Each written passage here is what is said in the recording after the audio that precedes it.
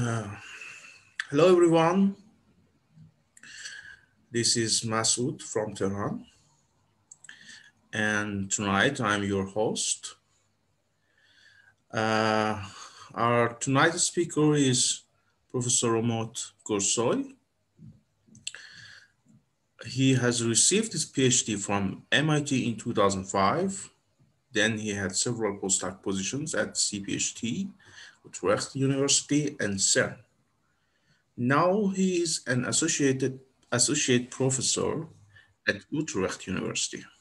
His main interest in understanding the strongly coupled media through holographic approaches, if I am right.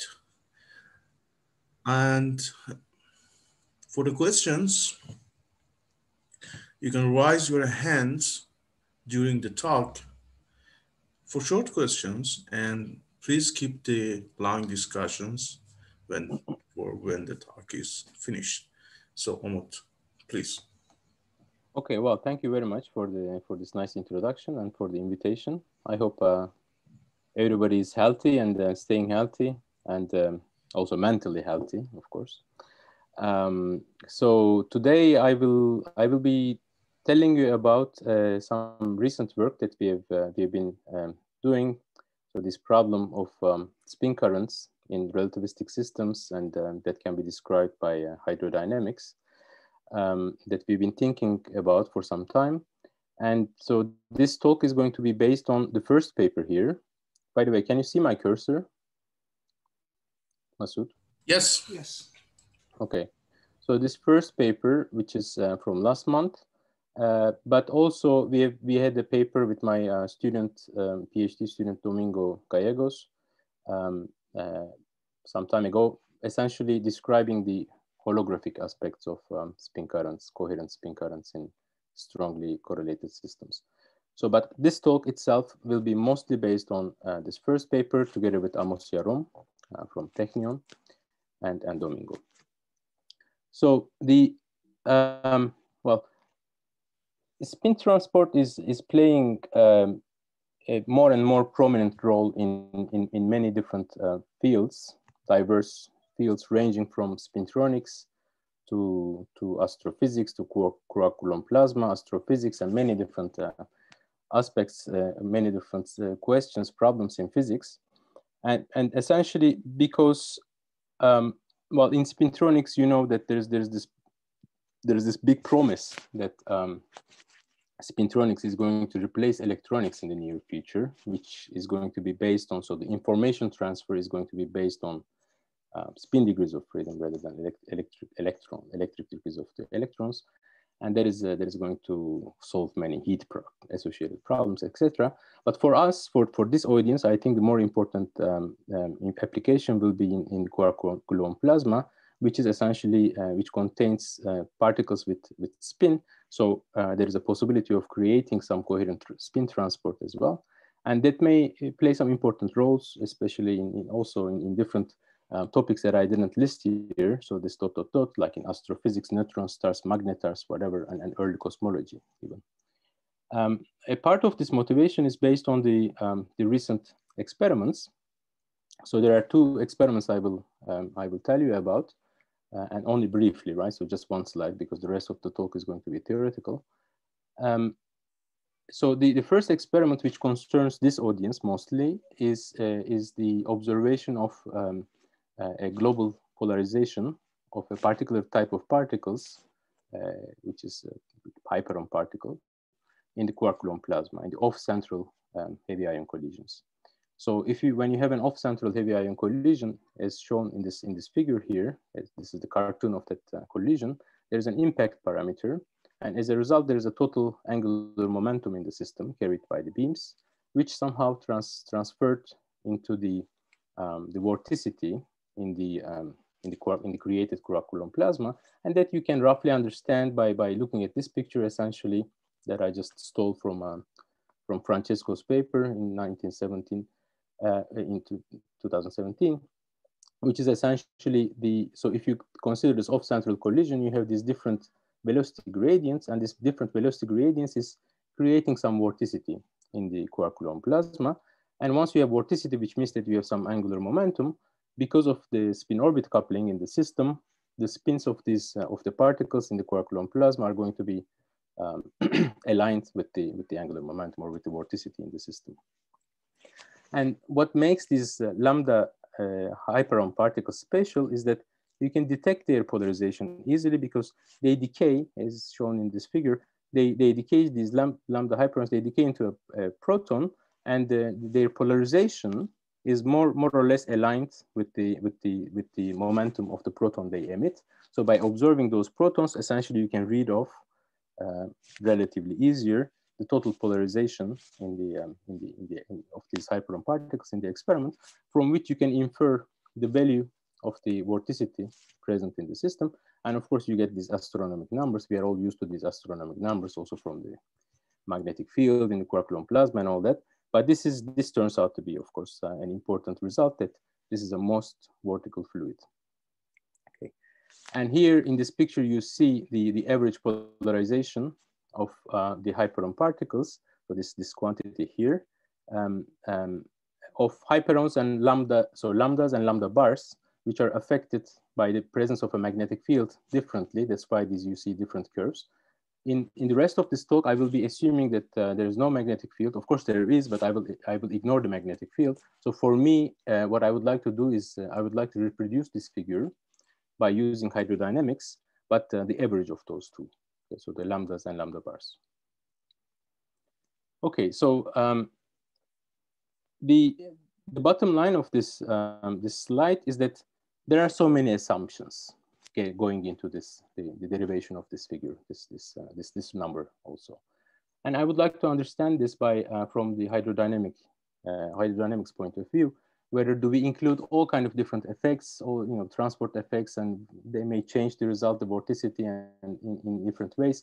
So that's it would be good to establish some an alternative approach based on relativistic hydrodynamics to understand this global polarization. So that's my motivation. Another motivation comes from a different corner of physics, from condensed matter. So essentially, that is called liquid spintronics. So you consider essentially some kind of a liquid metal, like mercury or gallium, indium, xenium compound, something like this. And what they do here is that you're all familiar with this kind of experiment. When you have a fluid, a charged fluid that is flowing in a tube in the presence of a magnetic field, because of the Lorentz force, you will generate some electric voltage across the tube. So the same thing happens if you consider flow of a fluid, again, with a spin, okay, so it contains fermions, and in the presence of a vorticity. In the presence of vorticity, the analog effect is the production, generation of a spin voltage across the tube. And the reason is essentially the same. So the same as this picture here. So here the vorticity was generated by difference in the velocity, so the velocity gradients, the difference in the magnitudes of the velocity. Here the same thing is happening because of friction on the boundary of the tube. Essentially, you have some other velocity of the liquid metal here. Maximum velocity is in the middle, and that essentially creates some kind of a different magnitude and direction of the vorticity in the fluid, and the gradient of so the current, the spin current, is associated to the gradient of the vorticity, and also spin chemical potential is associated to the vorticity, magnitude of the vorticity itself. So this is the kind of experiment which is if you like, the analog of what we have been observing in the quark-gluon plasma. So both of them are experimental motivations for a theoretical study of spin current by using hydrodynamics, because essentially hydrodynamics is believed, we believe that hydrodynamics is the universal description that that should apply to diverse fields. So that's my working assumption. I'm of course assuming that there are strong correlations in the system such that hydrodynamic description is going to apply. If that doesn't apply, our results are not going to be valid. Okay, so and please stop me at any time and ask your questions. As Masoud mentioned, you're very welcome. And I will, since there's 90 minutes, I will be keep going a little bit slow for those of you who are very familiar with the basics of hydrodynamics and many other things that I will be talking about, please bear with me. I hope you're not going to get bored, but I prefer to go a little bit slower because this is relatively a new thing. But once we get to spin part, that will be there will be some new concepts. So, but let's establish the common language first. That is the hydrodynamics. And the modern understanding of hydrodynamics today is essentially as an effective field theory of conserved quantities in a quantum field theoretical system. So you can consider dividing the degrees of freedom in your quantum field theory into two different groups, fast variables and slow variables. And at the same time, you assume that there is some notion of thermal equilibrium. So in mathematical terms, there exists some killing vector in your system. Respective to that killing vector, you can define the thermal equilibrium. So this is that dashed line is essentially denoting the thermal equilibrium. And then you can make a perturbation on the thermal equilibrium. And these fast variables can decay, relax back to the thermal equilibrium much faster than the conserved quantities, because these fast variables are the non-conserved quantities. They can change their magnitude in a given space-time point. But the conserved quantities cannot change their magnitude. To change their magnitude, essentially, they have to be transported to another point in space and time. So that leads to transport. So they can only relax through transport. That's why they relax lower. So if you consider a system like this with a perturbed thermal equilibrium state, then if you wait long enough, the system is effectively going to be described by the slow variables. And this can be organized in a derivative expansion. So this relaxation time for the fast relaxation time for the fast variables. So you can essentially construct these derivatives in time and the gradients in space, and you can organize, you can expand your action in a derivative expansion. That is the hydrodynamic. That will give the hydrodynamic description of the system. So this is something I hope everybody is familiar with. And so what I would want to do here in this talk is to construct the hydrodynamics with the spin current, essentially by treating the slow variables as the energy momentum tensor and the spin current. So there will be two different degrees of freedom. The energy momentum tensor should always be there. Of course, energy and momentum are the basic variables that we always transport in this kind of systems.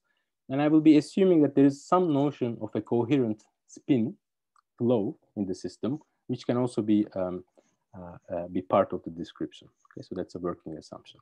So here, this spin operator is, so this lambda is the flow direction. So that's proportional to, if you like, this u lambda, that the fluid variable. And mu is denotes the plane perpendicular. So the spins are perpendicular to this plane mu. So if you consider this, for example, in the space components, when this is 1, 2, we will be talking about spins in the 3 direction transported along the lambda direction. Okay. These are, of course, relativistic generalizations of those notions. And so this is, I mean, this work is, of course, a continuation of what has been done before. It all started a long time ago in 2008, or even it dates back to earlier papers, which I am sorry not to include all the references. These are the kind of references that I've looked at. And there were, so I just want to salute to the earlier work on the subject. And there are different kind of approaches, especially in the context of QCD. Most of the earlier approaches were based on either kinetic theory or perturbative QCD or other approaches that. And so, for example, I think by mistake I forgot Giorgio's approach based on Lagrangian description here, but. That's also one of the important works that played a important role in the previous descriptions. But I will be, I mean, another reason that I'm showing these earlier works is essentially that I will be doing something slightly different, that I want to construct, taking a different approach, not necessarily assuming that kinetic theory is valid. I just want to assume that the hydrodynamics based on symmetry principles is enough to describe the spin transport in the system. And let's see how far we can get with that. So I will be describing hydrodynamics based on an action formalism. So the action formalism, this is relatively recent, much later than, of course, the works of BRSS or Israel, Miller-Israel Stewart description of hydrodynamics. This is based on an action formalism which allows you to derive the constraints that would come from positive entropy production, for example, much easier if they automatically come from the action, essentially. So that's the nice thing about the action formalism, and that is an easier way to derive and more systematic way to derive spin transport also for us. So what I want to do here now is to give the first I would like to give an example of this action formalism, how it works, to establish notation, if you like, and the concepts. And then we will be generalizing this to the spin currents. But so this is just an example. Please don't get confused. I will not be talking about charged fluids from now on. So only on this slide, I will be giving this as an example because this is more familiar. So let's consider a description of a charged fluid using this hydrodynamics in the action formalism. For that, we assume that there is a charged fluid, a relativistic charged fluid, in the presence of external sources. So the external sources that are dual, the conjugate to the slow variables in the system, are the metric and the gauge field, an external gauge field, because these will be dual to energy momentum tensor and the current, the charge current. And then what you do is you write down the most general scalar constructed out of these external fields, which I will be denoting by this W. So W is a functional of the metric and the external gauge field. And then you require diffeomorphism and gauge invariance in this of this action. So those are the basic symmetries that I was referring to before. So in this particular case, those symmetries are the gauge invariance and the diffeomorphism. And once you demand, for example, gauge invariance, everybody is familiar with the fact that when you assume that the external gauge field, so the system is invariant under the gauge transformation of the external gauge field, you would automatically get the conservation of the charge current. Also, if you assume diffeomorphism invariance and assume that the Lie derivative of the external fields vanish, then you would get immediately the conservation equation for the energy momentum tensor. In the presence of an external gauge field, of course, on the right-hand side, you also have this work term. So this is a work on the system coming from the current. Okay, so the work is doing some current. So the external gauge field is doing some current on the system, on the work on the system. So this is how you derive the hydrodynamic equations from the action based on symmetries completely. And then you assume that there's some notion of a terminal equilibrium. So there exists some time-like killing vector that I will be denoting by psi, and from which you can define the basic hydrodynamic variables. So the magnitude of this killing vector is going to give you, for example, the inverse temperature. The killing vector itself, normalized by its magnitude, is going to define for you the fluid velocity. And then from this external gauge field and the fluid velocity itself, you can construct, for example, the chemical potential. And all these quantities are dynamical variables. So they are functions of space-time. And then you want to determine these functions of space-time by inserting here, by solving these equations. But what you see immediately is that the number of degrees of freedom here and here are essentially, you want to solve, if you want to solve these equations by themselves, you see immediately that T mu has many more degrees of freedom than the equations, right? So, and J mu itself as well. So here, this is a single equation, but J mu has 4 degrees of freedom. This T mu has 10 degrees of freedom in 4 dimensions, but this is 4 different equations, etc. So what you need is this extra assumption that would come from the constitutive relations, and this is exactly that. So what you need is to reduce these slow variables, T mu and J mu, to these dynamical variables that I'm calling dynamical variables by using some constitutive relations. And this is where the derivative expansion is playing an important role. So the two different components of the hydrodynamic description, well, three, is one is the symmetries and the action formalism, and then you derive the hydrodynamic equations, and then the constitutive relations. So those are the important things.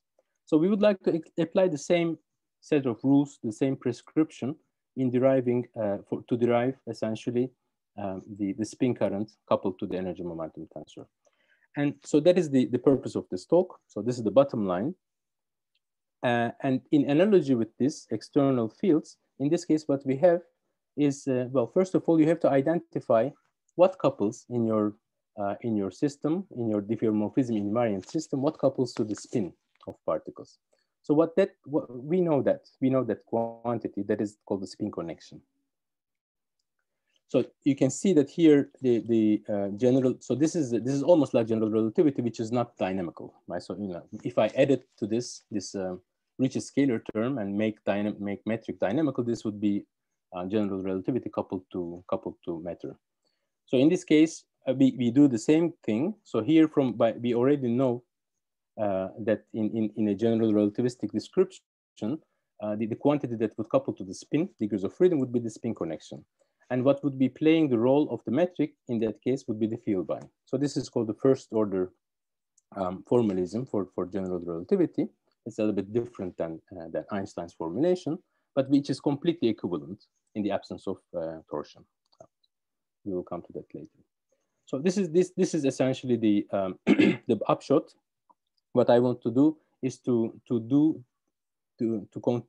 construct this hydrodynamic description of a system based on an action formalism, where the action will be the most general quantity that we can write down out of this field bind, which couples to the energy momentum, and the spin connection, which couples to the spin current. So let me pause a minute to see if there are any questions. Is there any question?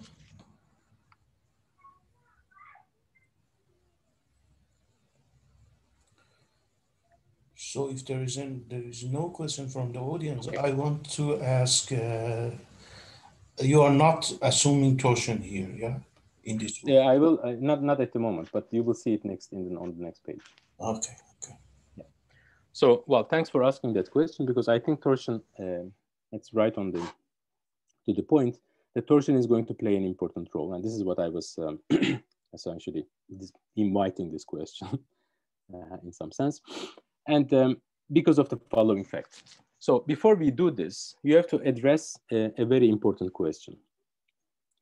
So there is of course in quantum field theory, there is a familiar ambiguity of the spin current. We define what the quantity that we define is, just a second.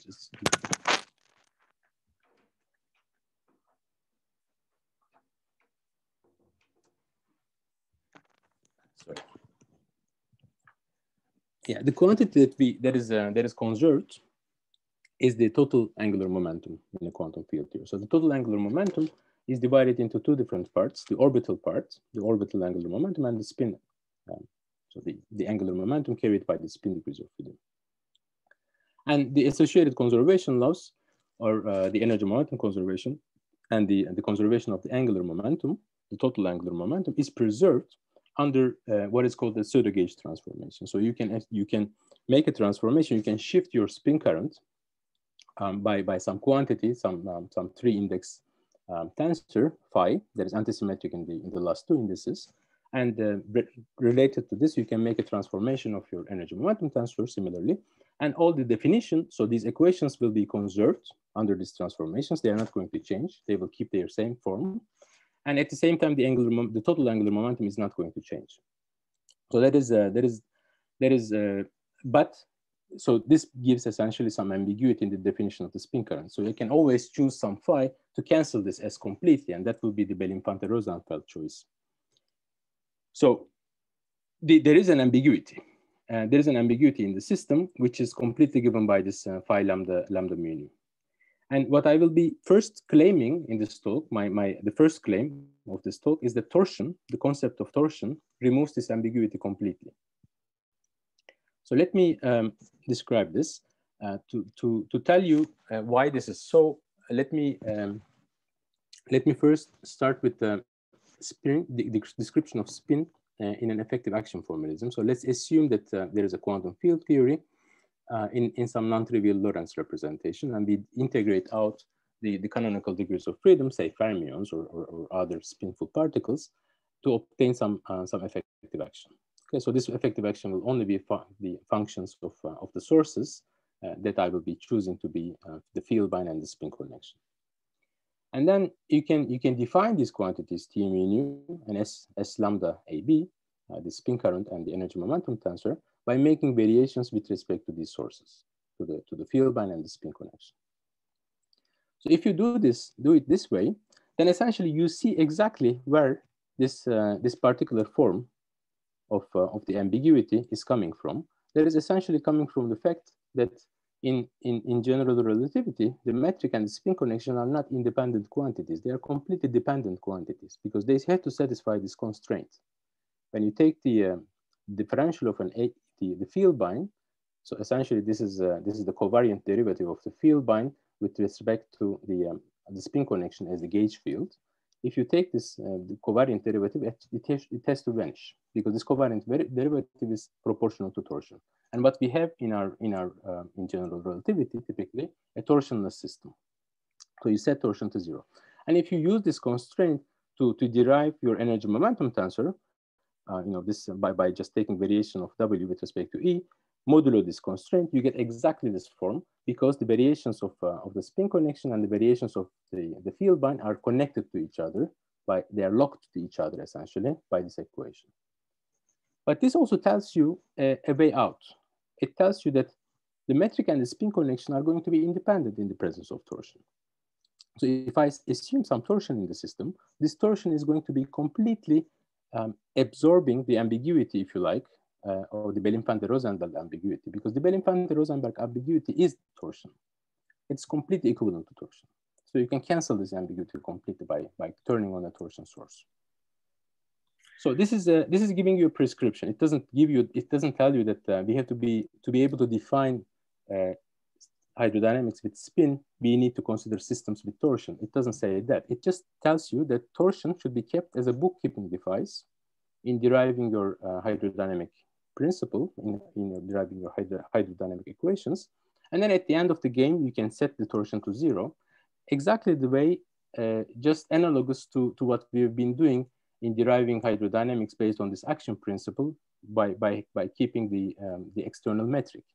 And so you define, for example, T mu nu with respect to that external metric. Yes. Umut, yes.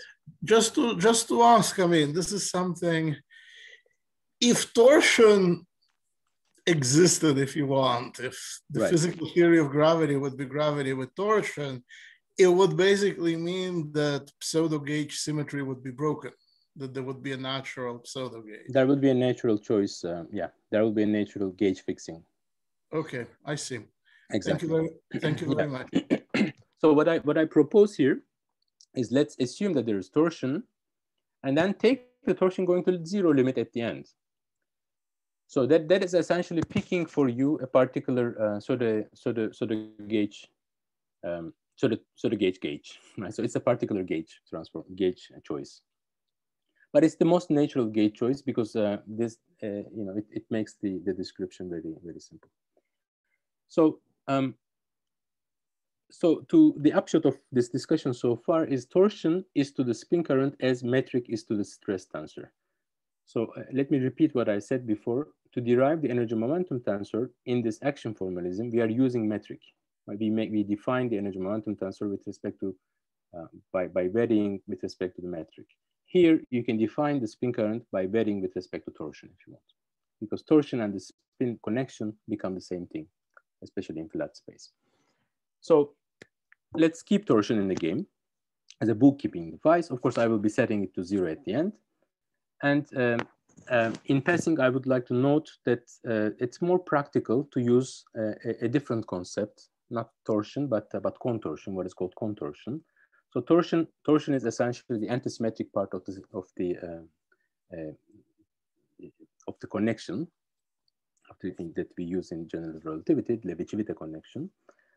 So the Levi-Civita doesn't have antisymmetric part, but if you have an antisymmetric part of this affine connection, then you have that is torsion. But contortion is completely equivalent to that.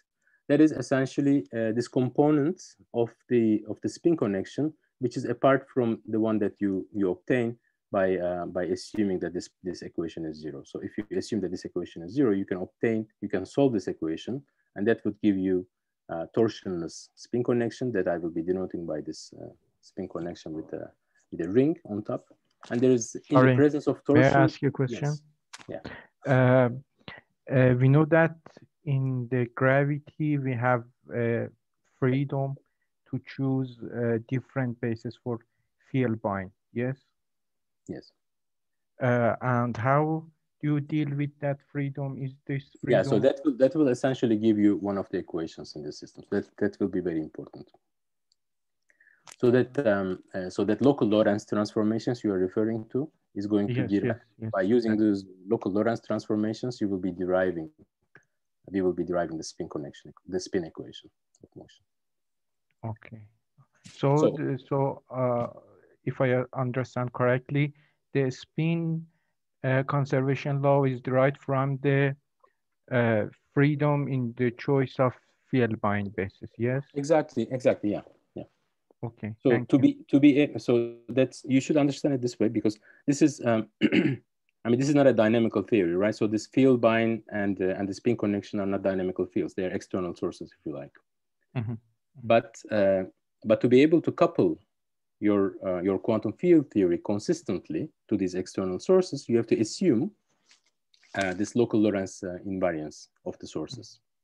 And the local Lorentz invariance of the sources are going to, so this assumption, this consistent coupling of your quantum field theory to external sources immediately leads to the equation of motion for the spin degrees of freedom. I will show this in a minute. Thank you. Okay, thank you very much for these very nice questions. So you're always kind of guessing what is ahead. So, but let me repeat what I said. So I will be dealing mostly with contortion. So the contortion also has three indices, two upper indices, and so these two upper indices are antisymmetric, A, B, and mu is the space-time index. And so this, as I said, this omega naught is the one that you obtain by solving the torsionless equation constraint that is just given in terms of the derivatives of E. So this equation is also telling you something important, that if in the end, of course, what we are going to do is we are going to send this metric to flat metric, just as we do in hydrodynamic description of a spinless system. This is what you first assume, that there is some non-trivial metric, and then at the end of the game, you just send the metric to 0, to 1. So here we will do the same thing. So because this omega naught is given in terms of derivatives of the metric, this part is going to disappear. The only thing that you are going to be left with in the absence of, in the flat space, is the contortion. So the spin connection and the contortion become the same thing. So that's why contortion is a more useful quantity than torsion itself, because this is precisely the conjugate variable to the spin connection. Sorry, to the spin current. So eventually, of course, in quark-Coulomb plasma, we want to send K to 0. And as I said, this is just this is a particular gauge fixing procedure that I'm following here. And at the end, we are going to send K to 0. So we will be dealing with the torsionless systems. But still, you will have some non-trivial spin current from the order K terms. I mean, order linear terms in your effective action that are linear in K, because you define the spin connection, the spin current, by taking variations with respect to these K terms. So even if we are going to send K to 0 at the end, this is going to make a difference. So this particular choice of gauge is going to make a difference when you describe the spin current, because there will be terms that are linear in K. Right? So their coefficients are going to appear in your spin current. And we will see the examples of those. But in passing, I just want to mention also that even we are going to send the torsion to contortion to 0 in the end, there are systems, especially in condensed matter, that where distortion is playing a more central role. So for us, it's just a bookkeeping device, but that's an important bookkeeping device. But for certain condensed matter systems, these dislocations in the atomic structure are described precisely in the continuum limit. They are precisely described by torsion. So let me give an example of this. So you consider, for example, this is the atomic structure of graphene. So there are these two sublattices, A and B sublattices in the system, given by the red and the and the yellow atoms. And you suppose that there is some kind of dislocation that you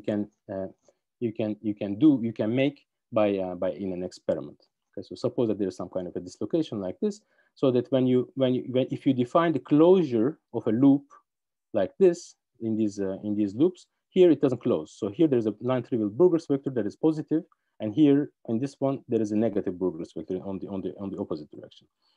So this Burgers vector is assumed is denoted by this vector B here. And this is precisely torsion, because torsion is defined by taking two different vectors, say in a square lattice, you take them to be perpendicular to each other, and you parallel transport both of them with respect to the other vector. Okay, so in the end, you look at this closure of this loop, and if this loop doesn't close, if there's some kind of a Burgers vector that describes this dislocation in your atomic structure, that is precisely the definition of torsion. That's proportional to the torsion tensor. And in a continuum limit, where you describe the system in an effective action in the infrared, where the atomic structure is not seen anymore, but you are dealing with only infrared quantities, then torsion is going to be one of these dynamical variables. So there will be some fields of Burgers vectors, or equivalently a field of torsion, which will be a part of your dynamical system. So that is just as a side note, I just want to make this side note, that this description of hydrodynamics in the presence of torsion may also have some more fundamental applications in condensed matter systems. And a curious fact is that this goes back to all the way to Kondo. And in the 50s, Kondo was describing these dislocations by using torsion. So it's amazing. And now it became more and more interesting after graphene and wild semimetals, etc. This can be used as some kind of generation mechanism for spin transport in these systems as well. Okay, so but let's go back to the formalism. So what we have now is so completely. So I will be playing the same role, the same game as this now. So I will be starting from an action principle, and then assuming that our action, that is a function of the field bind and the spin connection, are invariant under the symmetries, the fundamental symmetries of the system. So these fundamental symmetries, as usual, there is a diffeomorphism invariance, and there are these local Lorentz transformations. So I mentioned this already. So the diffeomorphism invariance is going to give you the first equation here. That will be the if you make a diffeomorphism transformation and assume that your sources are invariant under diffeomorphisms. So this equation is given by the the Lie derivative of your sources should be 0. If you just set your Lie derivatives of your sources to be 0, you immediately get this equation. And then if you if you assume that there is a local Lorentz transformation where the field bind transforms like this, and the spin connection transforms as a gauge field, right? So this is exactly like a non-abelian gauge field. Then you get this equation automatically. So this is the systematics of how the hydrodynamics of spin currents in the presence of, from the action principle works. You get these equations. So let's stop for a moment to see these equations, to understand these equations. So this equation is essentially the basic equation of hydrodynamics, the energy momentum conservation, in the presence of sources. So this is precisely analogous to that term that we have seen before, F mu nu times J mu, in the presence of, so this is the Riemann curvature. In the presence of some curvature, the spin is playing some role. So this is exactly analogous to that, because this is the spin current that is analogous to that charge current. This is the field strength of the conjugate variable of the source to that spin current, which is the field strength of A mu. So here, this is the field strength of omega, the spin connection. And there's an additional term that comes from the presence of contortion in this case. So this is the energy momentum tensor. When we set the curvature to 0 in the end, so this is going to disappear. When we set the contortion to 0 in the end, this is going to disappear. So energy momentum tensor will be conserved. And similarly, you see that there is the second equation, the spin current equation. It is proportional to the antisymmetric part of the stress tensor. So the antisymmetric part of the stress tensor is sourcing spin current. In addition, there is another term that is proportional to contortion. So this will vanish when we set contortion to 0 in the end. So these are the two equations that we would like to solve. Okay, I mean, these, don't worry, these equations are going to reappear many times during the talk. So I know that they look a bit complicated, but you will see them more. So here are these two equations again. And so there are 4 equations from the first one.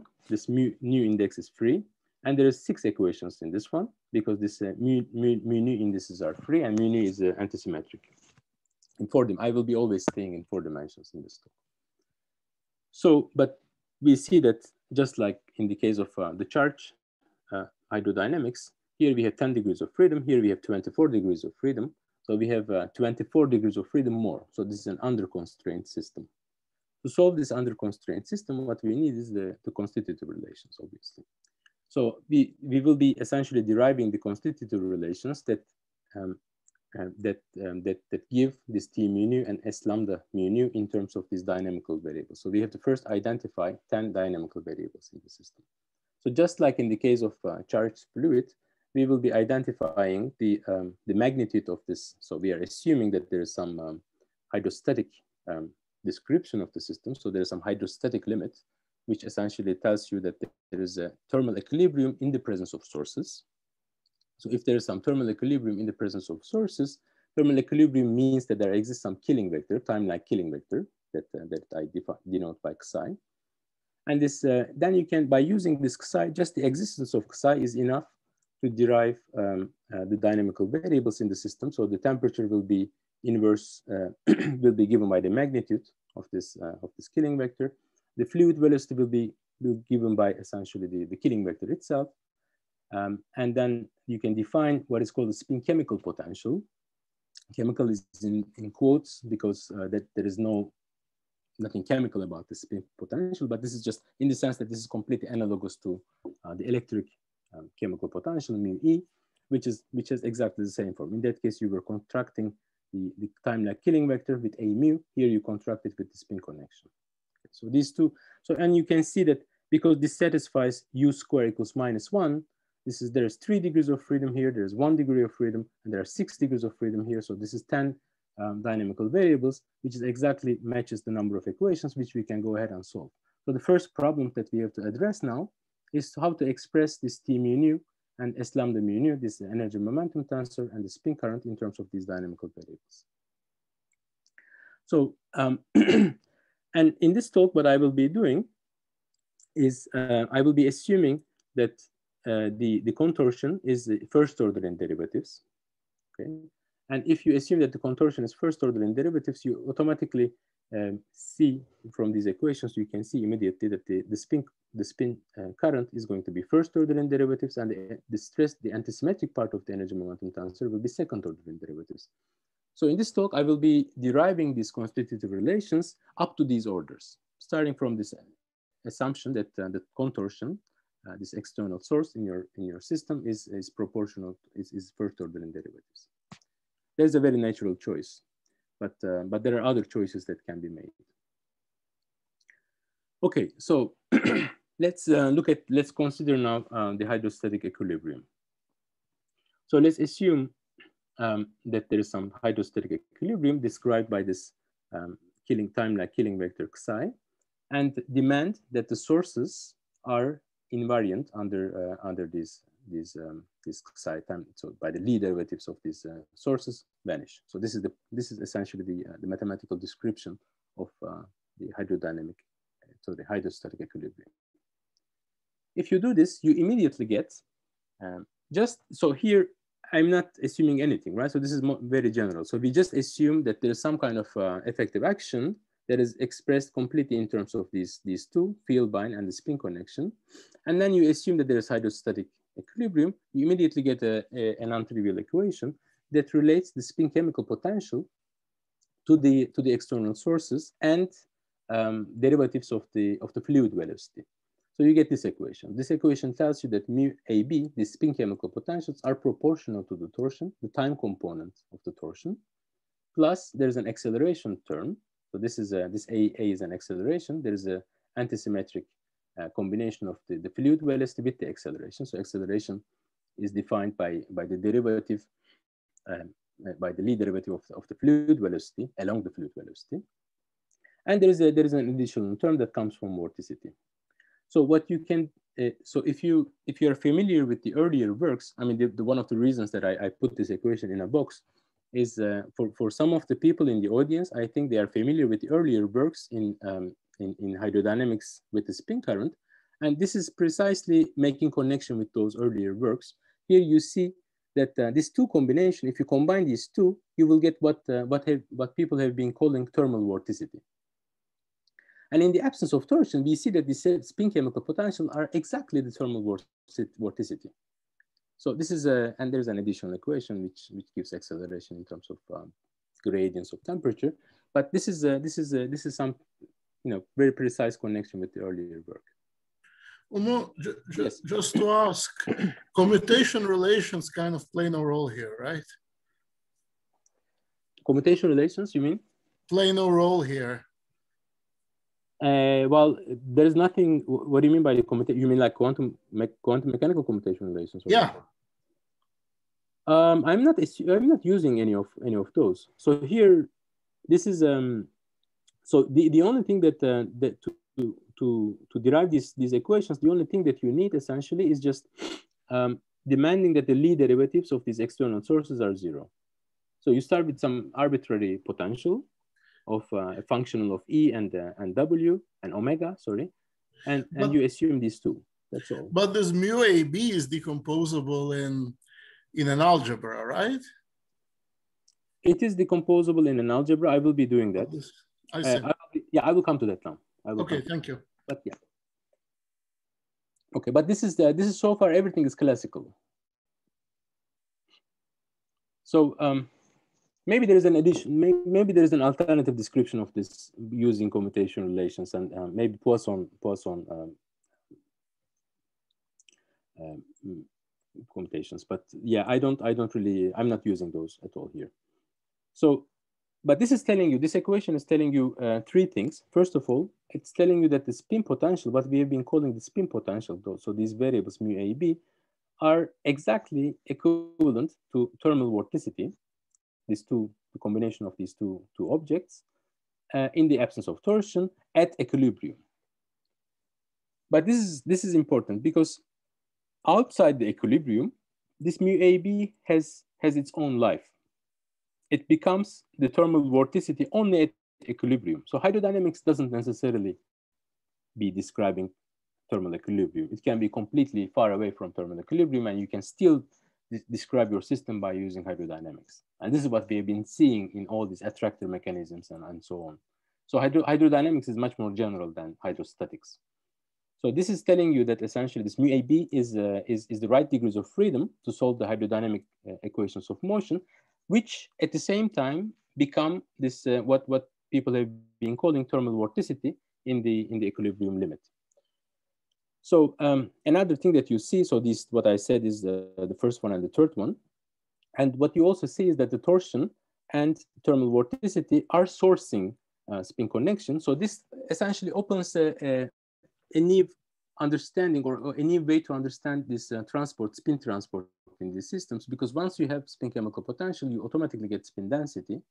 So you may be, for example, trying to, you can try to generate spin density in some system, say a condensed matter system or so, by using thermal gradients, by using this equation that this A mu is proportional to thermal gradients near an equilibrium, that would effectively generate some spin density in your system. And you can ask this question, you can go ahead in a lab, you can see if this is realizable or not. But, and also the same thing for the torsion. So this tells you, for example, that these dislocations in your system, which can be described by torsion, are going to generate spin density.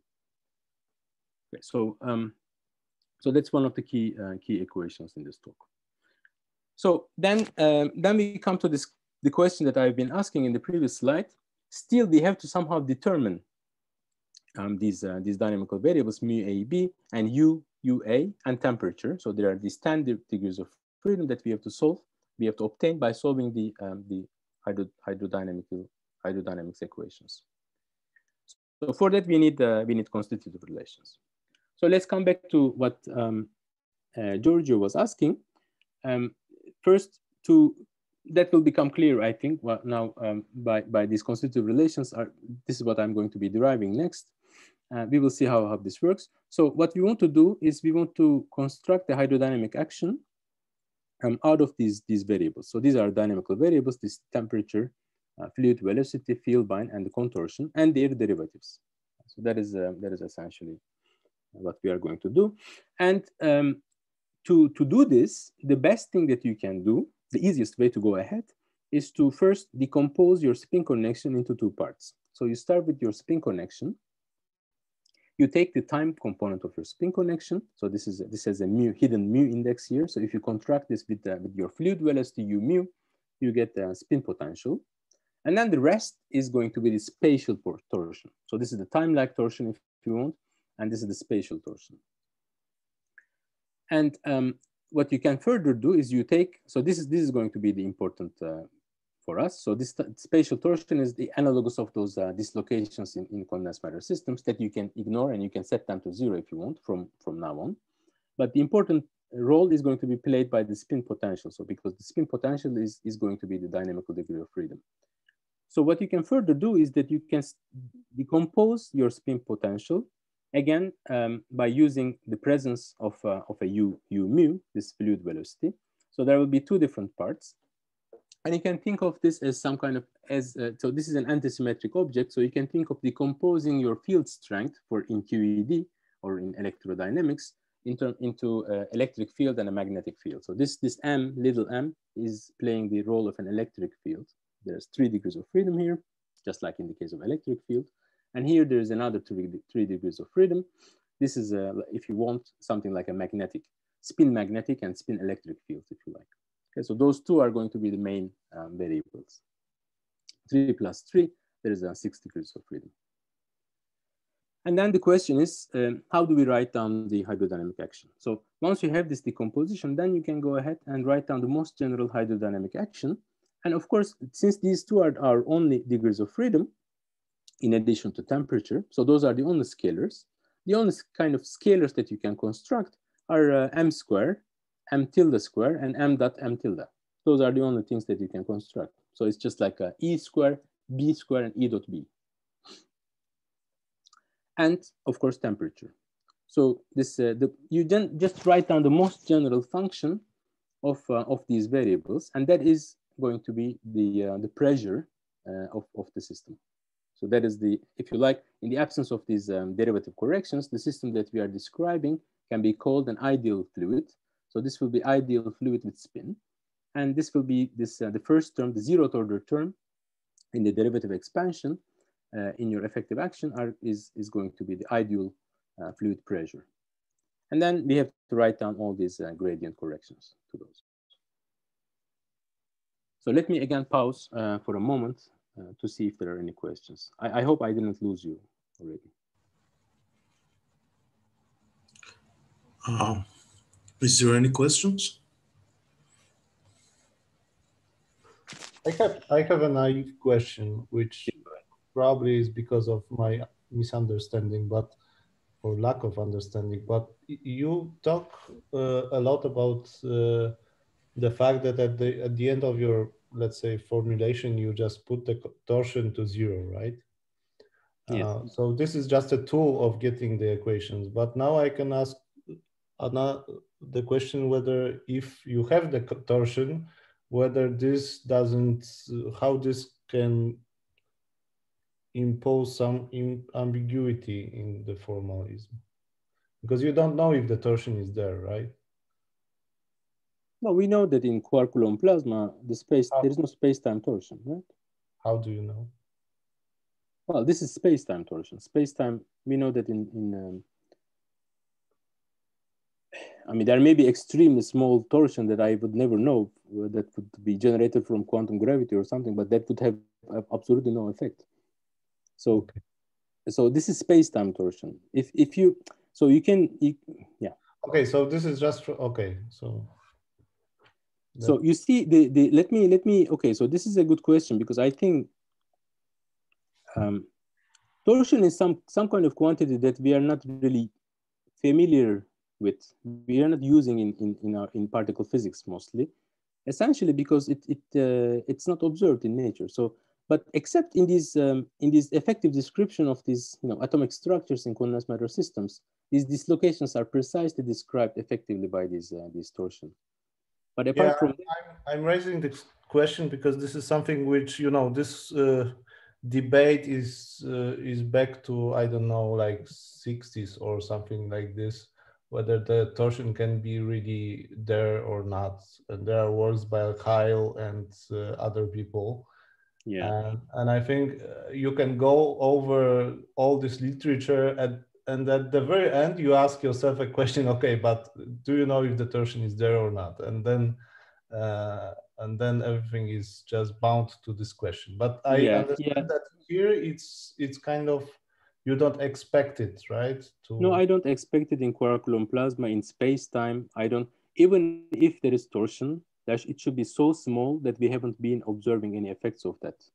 So okay, but then if you have like in particular, if you look at this equation here, there is vorticity and there is torsion side by side, and the vorticity is can be measured, and this is going to be much more bigger than some space-time torsion, even if it is there. I mean, I don't know if, of course, if you ask me if there is space-time torsion or not, to me, there is no space-time torsion. I will be setting it to 0.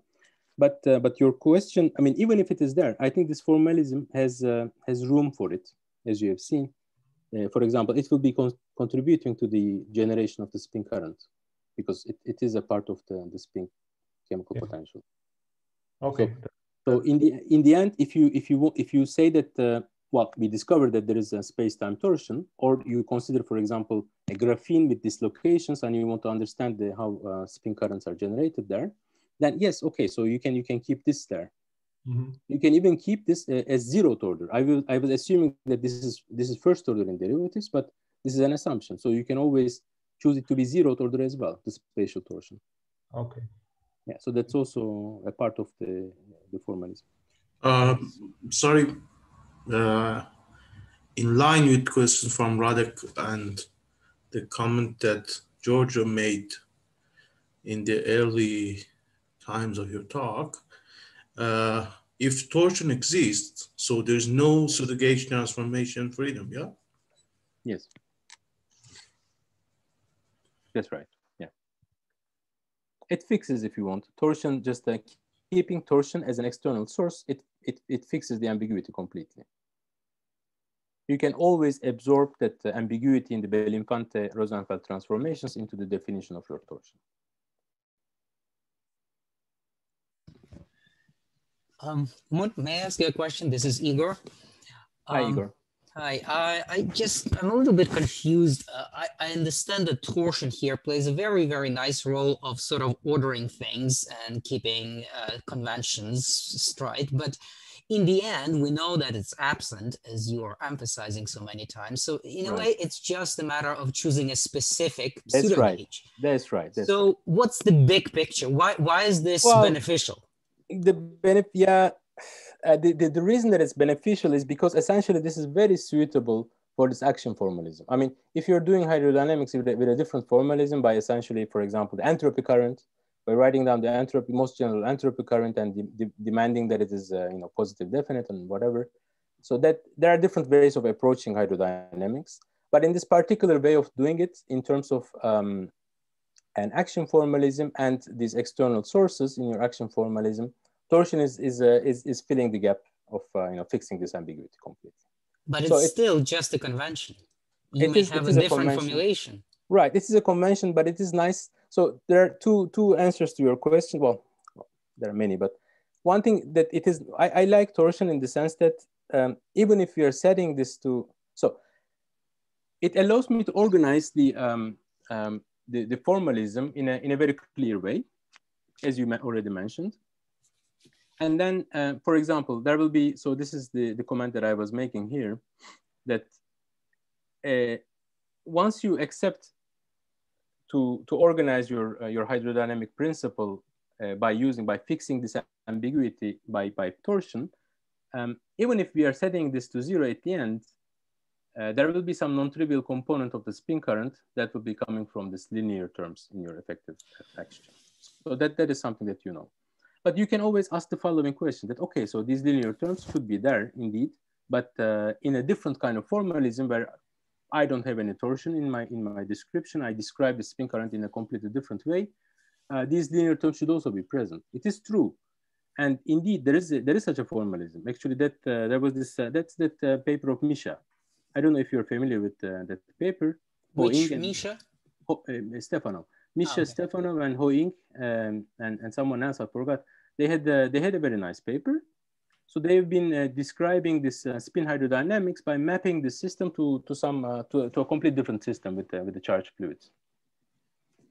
And then, so you should be getting all these linear order terms in your effective action by using a complete different prescription. But it is very easy to make mistakes there. I think that's what Misha would also agree with. So, so for me, this is just a formalism. So this is one of the answers. So the other answer is the following, that it is precisely this thing that I was saying. So suppose, I mean, you are one of the guys that like graphene, right?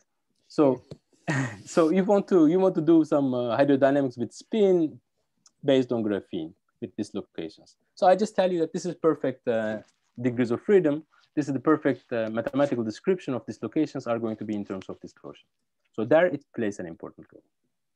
Okay. And sort of on the technical side, there was this assumption that K was linear in derivatives, I believe you said. I suspect that if you take different assumptions, there will be different physics implications. Exactly. Just like in insulators and conductors, right? So in the case of an insulator, for example, the gauge fields, the electric fields, in the case of a conductor, the electric field is given by the gradient of chemical potential. So that's first order. But in the case of an insulator, that's zeroth order. So depending on the system that you are dealing with, when you construct the hydrodynamic formalism, you choose this order in derivatives depending on the system. So here, for example, here that would be in this particular system, those torsions are not going to go away when you set the derivatives to zero. So these will be given by the dislocations. They are not going to dissolve, relax into nothing. So they will be there. So that in that case, I will be treating torsion as a zeroth order in derivatives. Okay. Can I just make a comment about this, about the ambiguity? Yeah. I mean, the pseudo gauge transformation is kind of a consequence of local Lorentz invariance, unless torsion is physical, in my opinion. And in ideal fluid dynamics, this local Lorentz invariance is further constrained. Like you say, you have a killing vector, and in this killing vector, the entropy, however you define it, is maximum, and the state, there is the and the state has this, what do you call it, the Wigner, it's periodic. I mean, it has this periodic, it has this periodic boundary condition. Right. Physically, I mean, you mentioned something about attractors. But physically, the only expansion where this sort of ambiguity, in my opinion, can sort of be removed systematically with something physical is this one. It's local thermalization. And then the spin current and the vorticity current are separated because of entropy maximization. Entropy, you have a local maximization of microstates, and some become the spin and some become the collective motion of vorticity. More generally, I think there is no such thing, and this is my issue with this kind of ambiguity. I mean, yeah, sorry, that was my comment. Okay, so I think, I mean, let me go ahead and let me finish the talk. So, and that I would really like to discuss this with you, because that's something that I never understood from this email exchange that we had. Sure. That's one of the things that I didn't understand. But let me make I may be misunderstanding your comment, but for me, the hydrostatics is not playing an extremely important role. That I would like to say that if we can describe the some kind of coherent motion of spin degrees of freedom in a system, this is an assumption, then that can be present far away from equilibrium. And if the system is far from equilibrium, then it will be described by these what I was calling spin potentials. So, and at equilibrium, these spin potentials are indeed can be decomposed into torsion and the vorticity, just like in this equation. But away from the equilibrium, that these guys have their own lives. So, but I mean, I didn't say anything about entropy maximization, obviously, but let's discuss that later. Because I will say something later about entropy. Maybe that will answer your question. So let's bear with me. Okay, well, thank you very much for the questions. So let me go ahead. So we were here. So essentially what, so I will be going a bit faster from now on because I think we established the basics. So the game now is to construct the most general scalar out of these variables. So there's m square, m tilde square, m dot m tilde, and temperature, and their gradients. So for the ideal, let's look at the ideal spin fluid first. So ignoring all the gradient corrections, we will be focusing on the zeroth order term. That is just this pressure term. There's no dissipation in the system.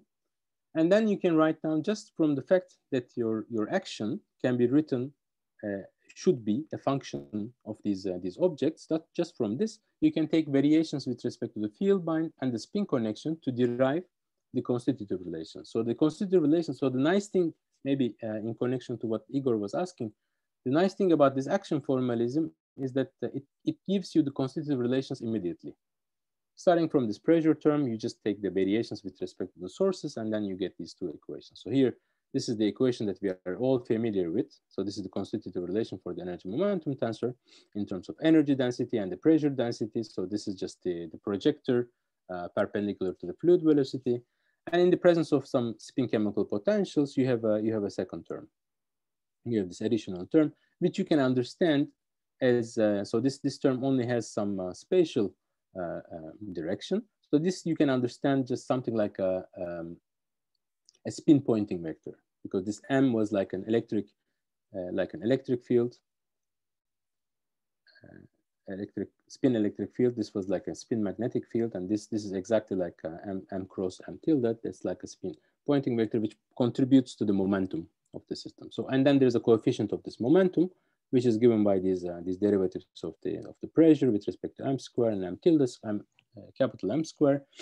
That is, this capital M is the Poincare duals of this capital M tilde vector, and this little m tilde with two indices is the Poincare dual of this m tilde. So it's just notation, but you see that this is this precise term that you can derive with the coefficient and everything that comes automatically. And on top of this, so the spin density, what you get for the ideal fluid is that the spin current is given in terms of a spin density. So this is just like analogous to charge current given as u mu times the charge density rho. This is just the spin density times u lambda. So this is and there's no other terms. It's all proportional to u lambda.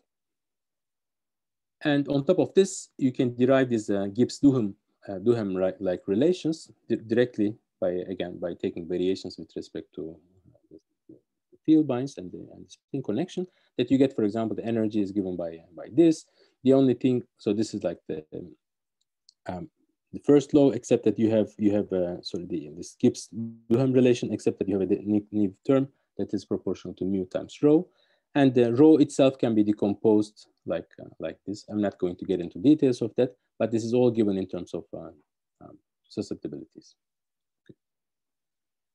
So this is the second important equation that I would be, that's why I took it into a box. Okay, so let's now go ahead and look at the first. So this is zeroth order if you want. So this is ideal spin fluid.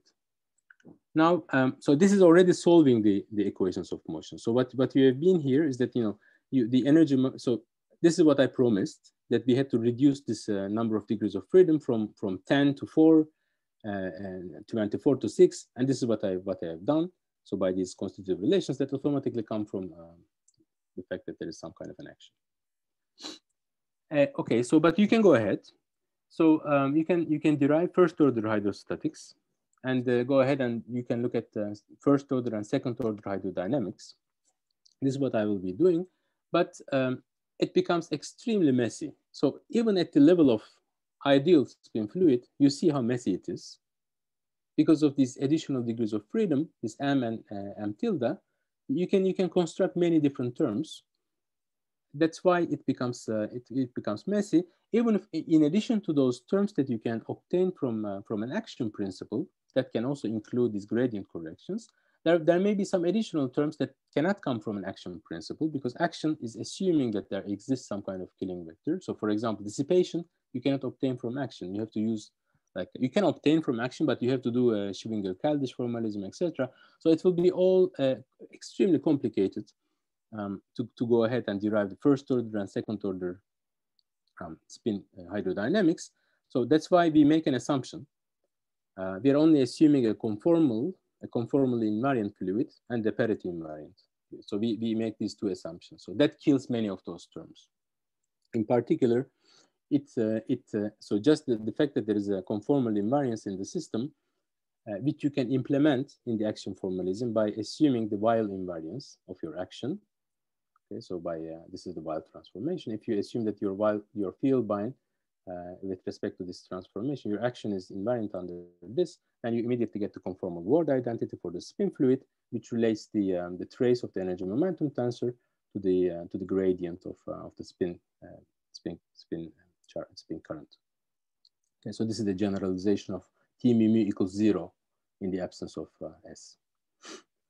And one nice thing about this assumption of conformality and parity invariance is that it kills all these terms. So there is no little m anymore. The only object that you can construct is this small m tilde, or this capital M. So all the other degrees of freedom die. So it restricts completely the number of terms that you can write down. And if you do this, you get this nice relation. So you get a conformally invariant fluid. So this is all we are familiar with. So assume for a moment that capital M is 0, the spin chemical potential is 0, then you get precisely the conformal fluid equation of state, that pressure is 1/3 of the energy, and this is not there anymore, etc. But if you now turn on this capital M, this spin chemical potential, you get corrections to this. E equals P divided by 3, P equals E divided by 3 is still valid, as you can see. There is a factor of 3 here. But also, in addition, you get this spin density is proportional to the spin chemical potential with this precise number. Okay, so this is a conformal fluid. Now, assuming conformality, you can go ahead and construct the most general derivative correction that comes from this torsion, this linear intorsion terms. This is the terms that I've been referring to many times, that you can construct these terms by just writing down the most general object. So this is not that straightforward. I mean, there's a lot of computations going in that I'm skipping, but this is essentially the upshot of that computation, that there are only 3 different types of terms that you can write down, obtained by different combinations of torsion. And then this is one. So by starting with this additional term, so this first order and derivative term, you can go ahead and obtain now the spin current. Of course, there is an equation also for the energy momentum tensor. I'm not even showing that. For the spin current, you get all these 3 different corrections to the ideal spin current. So these are the corrections that I was telling you. For example, here, this is a term that is linear intorsion. So you make a variation with respect to the spin connection, which becomes torsion in the flat limit. And then this term gives you that contribution to the spin current, which doesn't go away if you set k to 0 in the end, right? So this is coming from this linear term. So that's some term that is just there. It's not even dependent on the spin chemical potentials. So these two other terms are proportional to the spin chemical potential, but there is this additional term that is not. Okay, so it's like if you want some unsourced universal component. Okay, so let's go ahead. And so this was, so far, everything was equilibrium, so near equilibrium, right? So I assumed that there is some hydrostatic description, and I was assuming that everything can be derived from the action. Anything that can be derived from the action is near equilibrium if you want. But now we can go ahead and write down the non-equilibrium corrections. But those you cannot do by using the action formalism. Those you have to derive essentially by hand. You have to write down the most general terms that has the same symmetry structure as the spin current, and those turns out to be these additional terms. So let me just go through these terms one by one. This is the shear tensor. This is a dissipative correction to the spin current that comes from the shear tensor. So this is shear-induced spin current proportional to some transport coefficient that I'm calling sigma 1. There are additional terms, for example. So there are in the absence in the equilibrium, those combinations vanish, because precisely in equilibrium, as we have seen before, this equation in the box, in the absence of torsion, you can decompose this into m, little m, and m tilde, and those will match completely this decomposition. So m will be proportional to a, capital M tilde will be proportional to will be given by the vorticity. So these particular combinations vanish completely at thermal equilibrium. But if you are away from thermal equilibrium, these combinations are present, and those have to be they have to contribute to the spin current. Okay, so that's why those contributions are there. Now, go ahead. One of these terms look like the ohm current, yeah? Which one? The one with small m. With small m, but the one that is transverse. This one. Yeah. And the other one looks like the polarization. Something like you mean like this one? Yeah, I don't really have a very deep physical understanding of these terms at the moment. I mean, maybe, yeah, it may be a good comment indeed. So the only thing I have to, so you have to be cautious, a little bit, a word of caution here, that these are not exactly spin chemical potentials. So they are combinations of this with vorticity and acceleration. Thank you. But indeed, yeah, so maybe there is some interpretation like that is possible. This is a gradient expansion, right? Right, exactly. Yeah. Okay. So these are the same ordering gradients due to my assumption that these spin chemical potentials are first order. Just as a sort of in my opinion, word of warning, I mean, the dimensionful parameter of length that goes with the gradient here is not necessarily the Knudsen number, because you don't have a mean free path here. Some of these things are non-dissipative. They also apply to equilibrium, right? These terms here, I think they are all dissipative. They're all dissipative. Yeah, they are all dissipative. But, I mean, if you take this fluid, I mean, you put it in a box, you shake it, and then you wait an infinite amount of time, some of the angular momentum that you generated by shaking will become polarization, right? That's right, yeah. Yeah. That's right, and this is exactly what this is saying, I think. Okay. Yes. Yeah. Yeah. Okay. Those two, exactly. Yeah. Yeah. But then some of these terms will be known. Okay. So these are the equilibrium. These are the non. Exactly. These are the equilibrium ones. Indeed. So okay, they are included.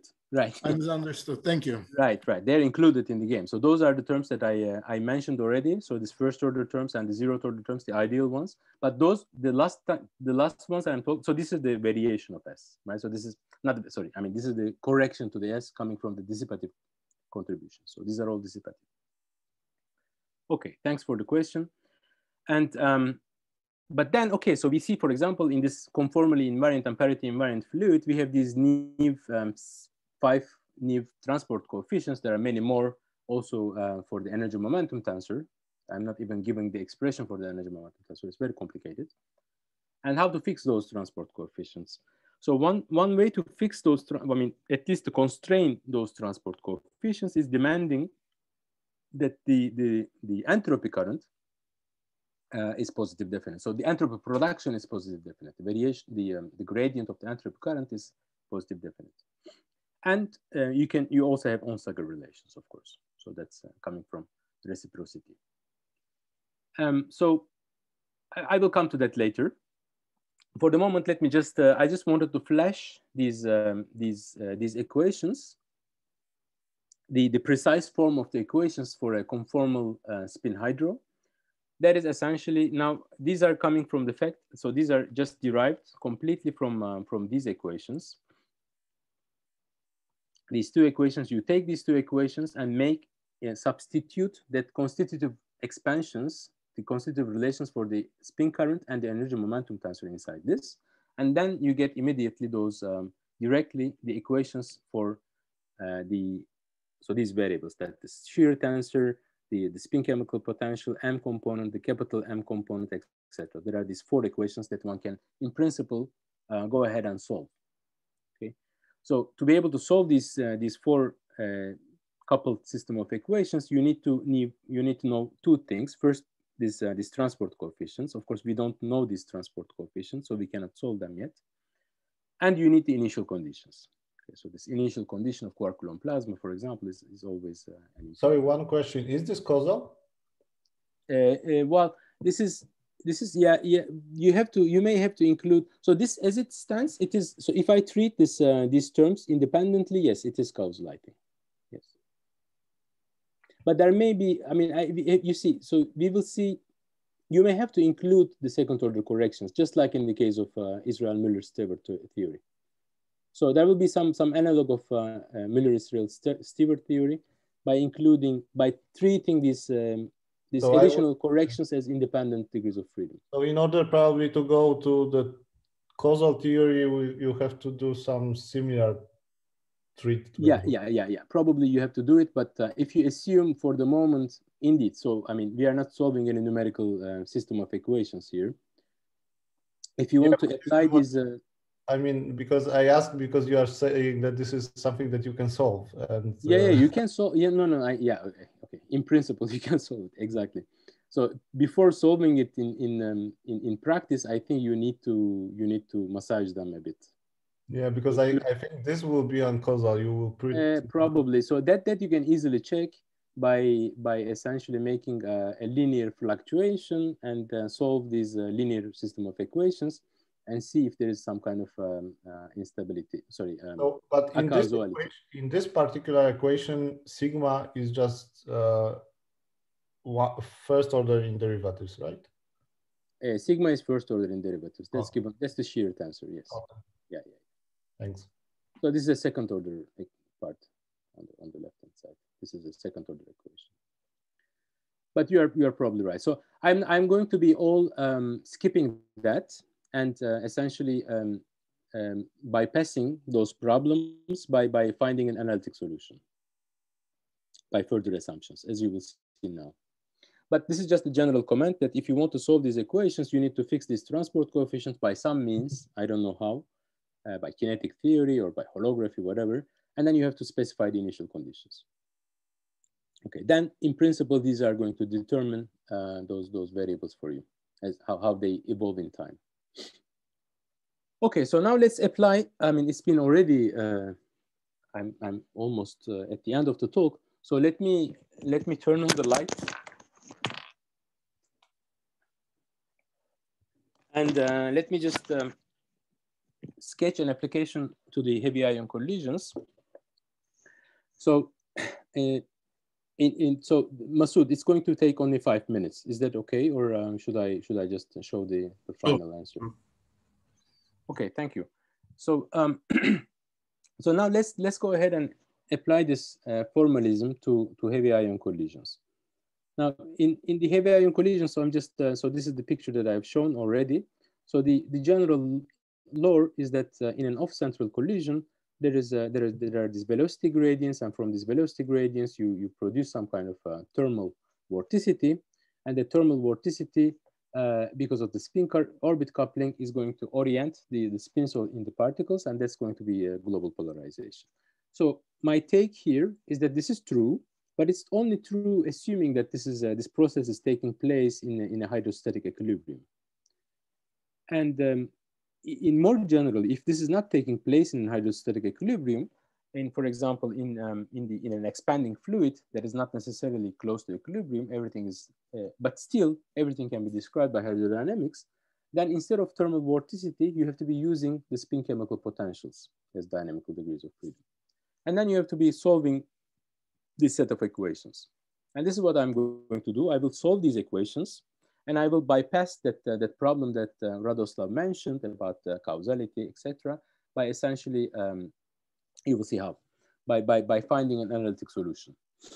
So from this, what we can do is then we can calculate. So from the spin chemical potentials, we can then, you can write down a formula that, you know, one of the people who derived it was Radoslav, Florkowski et al. And there was a paper by Beccatini et al. So they're essentially more or less saying the same thing, that the polarization of an identified particle in the heavy ion collisions, like lambda hyperons or whatever, can be given by using the Pauli-Willems vector. Essentially, you can express this quantity, this average polarization, by as an integral over the freeze-out surface. So this is the area element of the freeze-out surface contracted with the momentum. I'm assuming some massive particle like lambda hyperon, and inside this integrand of this quantity, there is some Boltzmann type distribution. You can take this to be the Boltzmann distribution, e to minus beta t or whatever, and then contracted with the spin potential. So this equation is directly coming from the original definition of the Pauli-Willems vector. Sorry, Pauli-Lubansky, I'm sorry, Pauli-Lubansky vector. Okay.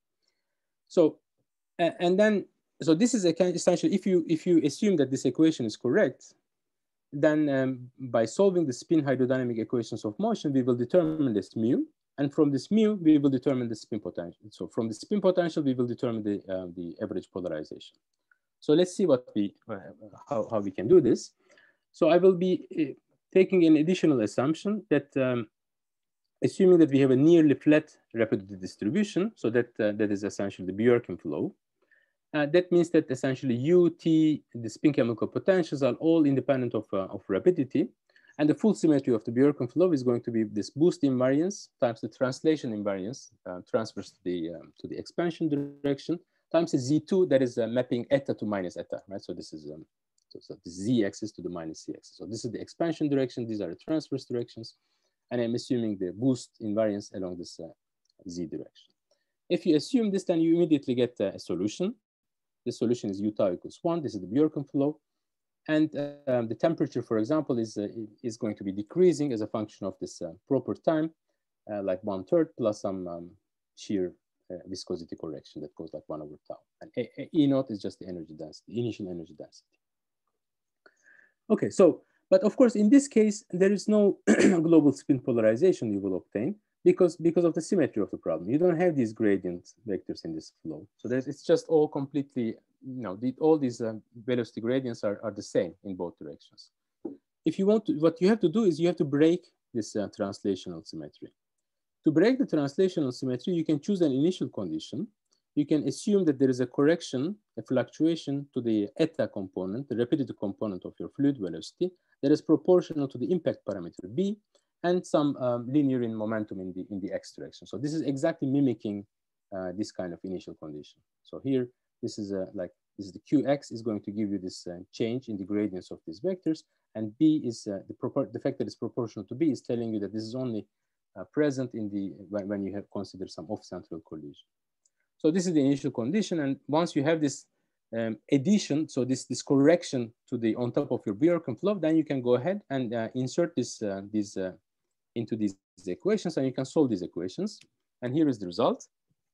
What you find on top of this, we are making another assumption that the kinematic viscosity divided by time is small, etc. So this is an assumption that was done by Urs Wiedemann and Florschinger.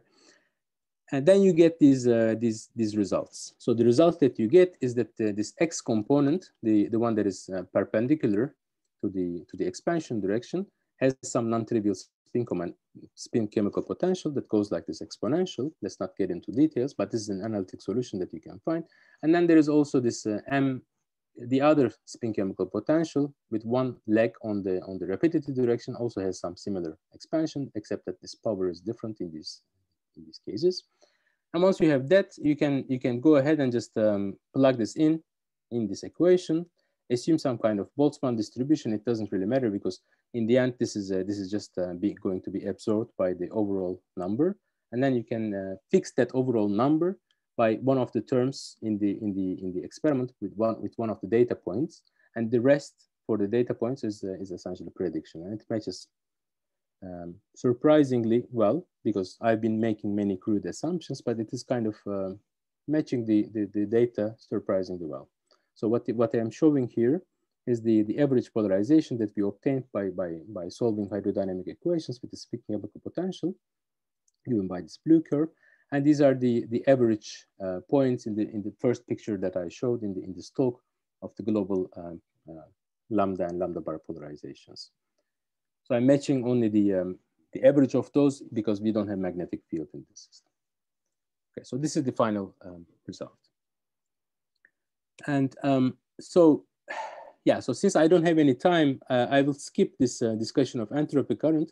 But the only thing that I would like to mention, at this order, by assuming that the entropy production is positive definite, you're only going to get one condition, one non-trivial condition, which is the fact that the shear viscosity is positive definite. This is the only thing that you obtain. If you go ahead at second order in the derivative expansion, you will get more conditions on the coefficients, the transport coefficients. But at this level, there is at this order, there is nothing in the entropy current. So okay. So I will skip, of course, all the holography and so on. Let me stop here. Thank you very much for your attention. And thank you. Thank you for the very nice talk. And let me jump to the end so that I have some outlook. Let me just show this outlook at least. Yeah. Okay, I have one more question. Go ahead.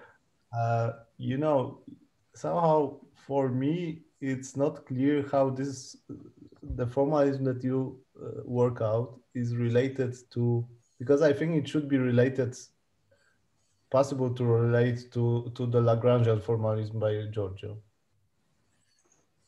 Yeah, I'm not very familiar with the Lagrangian formalism by Giorgio. It should be related. I definitely agree. And this is something that we should sit down and talk with Giorgio, I think.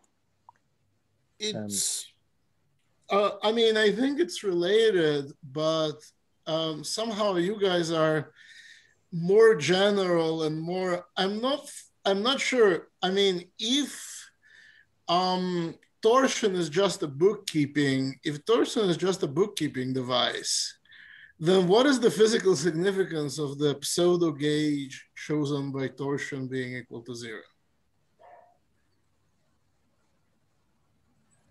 Well, you see what I'm asking, right? I mean, so the physical significance is the fact that if you want to formulate the hydrodynamics from this action formalism, I think then you don't have much choice, that you have to use torsion as a bookkeeping device, because otherwise you have this ambiguity, and you can always choose a gauge where you have no spin current. But so you have to send it to 0, but you should send it to 0 in a specific way. So it's very important where you come from. Yeah. To that point. I think this is like, I think you just use it to somehow put order into the symmetries in the system. Exactly. Yeah, exactly. This is just the way of doing this. And this is much useful, because if you are starting without something like this, then you pretty much land with something like, Belinfante problem, that you don't have anything. You just have 0 spin densities. Yes, but I want to emphasize that in this formalism, yeah, I agree with you. But in this formalism, that's it is also clear what you see, you concretely see where it plays an important role. So this is precisely those terms that, yeah, sorry, just a second, that these terms that I've been showing, that these terms, for example, are just, they are Behm-Rosenfeld terms. So those would be, I mean, in the absence of torsion, you would be able to remove these terms completely. But what I'm saying is that to do things consistently, you are not allowed to remove these terms. Even though they are proportional to distortion, at the end of the game, they do give some contributions to your spin current. And you see concretely where they are coming from. This is precisely Behm-Rosenfeld completion of your spin current, if you want. But let me, just as a sort of, in a sense, you guys are also doing things out with the Lagrangian. I mean, you're calling it a generating function. You're not calling it a Lagrangian, but this is very similar. The question is, shouldn't physics, I mean, the way I see it is that these are ultimately not conservation. What Lagrangians and generating functions give you is they allow you to define hydrodynamics in a way that doesn't depend on conservation laws. And if it doesn't depend on conservation laws, then probably the Lagrangian is, if you want, pseudo gauge independent, the dynamics is pseudo gauge independent, but every component is pseudo gauge dependent. In a sense, you fix the gauge and then you call different components by different names. But if you look at the dynamics, they evolve in the same, they evolve independently of this. This is also what I'm hoping will happen with gauge invariance, right? Once you put in gauge invariant fields, and then what you call vorticity and what you call spin becomes also a gauge dependent quantity. You see what I mean? I mean, I'm worried that physics depends on the pseudo gauge, or for that matter, on the gauge. But it might just be a question of relabeling. It might be that physics is independent of which pseudo gauge you choose, but you simply will reparameterize the spin current and the vorticity current, depending on the pseudo gauge. That's right. That's right. So I mean, we do have an experimental result, right? So there is some global polarization, and but the question is, how do you interpret that data? I think so. You can say, so you see, in a different pseudo gauge, if you like, I think this where is that, this equation. So you can use a different equation for the global polarization if you want to compare with data. So here I'm putting spin potentials here. So you may instead of this, you may be using, for example, thermal vorticity. So in the previous equations in Radoslav's paper, Bekatini's paper, so this was like thermal vorticity, I think. But we have seen that the thermal vorticity and the spin potential are becoming the same thing in hydrostatic equilibrium. So that's why this is replacing this thermal vorticity, but which is also valid. I think this is what the kind of point I'm making is that this equation with the spin potential here is more general than hydrostatic equilibrium. It's also valid in hydrodynamics.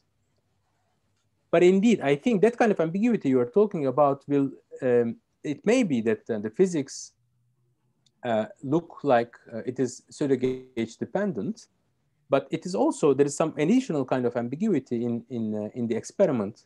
How you define this global polarization? What kind of equation you use here? So you can change this quantity, you can shift it by thermal vorticity or something else, and you can get a different kind of answer. But those two should match each other. I think there should be different formulations of the same physics. But in the end, the result that you get here, I think this should be independent of whatever formalism you're using. So I think in the end, the only good thing about this formalism is that it's kind of organizing. I mean, as an organizing principle, you don't miss anything. You know, like that's the thing, that when you write down these hydrodynamic equations, it's really easy to miss terms. But if you have this organizing principle, it fixes everything for you. So that's the nice thing about action formalism with the torsion.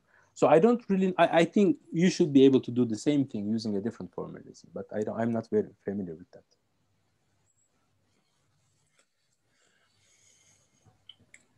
Sorry, may I ask you a question, Masoud? Can you explain more about the holography application to this formalism? Does it add any extra concepts or any other things to your? Yeah, let me say in words. It's yeah, okay. Thanks for the question. By the way, I'm going to be happy.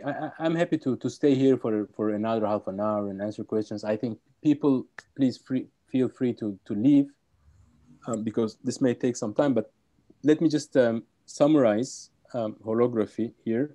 So there are these Neve concepts, of course. The neat thing about this is that so to describe the spin current on the boundary, you need to. So the spin current is sourced by the spin chemical potential, but spin chemical potential should become a dynamical degree of freedom in the bulk. Okay, so that you should consider some kind of spin chemical potential wave, which is extended in this holographic direction. And for that, you need to use a completely different formalism of gravity. So in a gravity where the spin connection is an independent degree of freedom. And that is the first order formulation of gravity, where you keep this field bind and the spin chemical potential independent. And if you want to do this in an asymptotically ADS space-time in 5 dimensions, that there are not too many choices. So for example, the standard supergravity is not going to give you this. It's going to relate this spin potential, sorry, the spin connection to the field bind by the torsionless condition. So if you want to, if you want, you need to have a torsion-full holographic description in 5 dimensions, and that is the one that we've been using in this old paper with Domingo Gallegos. There's a particular kind of gravity, low-log Chern-Simons gravity, based on this Chern-Simons action of a non-abelian group algebra. That the nice thing about this is that this is a first order formalism where the field bind and the spin connection are independent, and on top of that you can find analytic black hole solutions from which you can essentially extract this spin current. And that is, if you like, I mean, I invite you to look at this old paper. There are many new things there, but unfortunately I don't have time to talk about that. So essentially, let me just flash some of the results that. This fixes the transport coefficients for you, right? So that's in this particular, so assuming that this kind of 5-dimensional gravitational theory is due to some kind of plasma, obviously not quark-gluon plasma, but some kind of plasma with spin, the transport coefficients in that plasma is fixed completely by that holography. I mean, yes, there are new things. So yeah. I'm kind of sorry. I'm not an expert. Isn't supergravity kind of within supergravity is when supersymmetry is locally broken, right? I mean, that's how you get it. Yeah. And their torsion is sort of, it cannot be zero. Well, in most of, I mean, in the background, in most of the supergravity backgrounds, it is zero, but you can have torsion still. Indeed, I agree that there is room for torsion in supergravity. In the Lagrangian, it's non-zero, but you can set a background where it's zero. That's what you're saying. Yeah. And the duality works for that background. Okay. I mean, this is right, but that's a very good question, because indeed, this is what I would love to do. I mean, so the kind of so what I've been showing here is this action. It's a fancy, nice action, whatever, but it's not what I want actually. We were kind of forced to study this particular action. But in principle, what I would like to do is to do a more to say, for example, to derive n equals 4 super Young mills with torsion from type 2b supergravity with some kind of background field which gives you torsion. For example, that background can come from what is called the Cole-Bramont field. So it may be possible. I haven't done this yet, but it may be possible to obtain this kind of holographic action suitable for this spin hydrodynamics from a more ordinary supergravity action. So that I don't know. It's true. It's true that there is room for torsion there. So I want to stop the recording of the official part, but people can stay and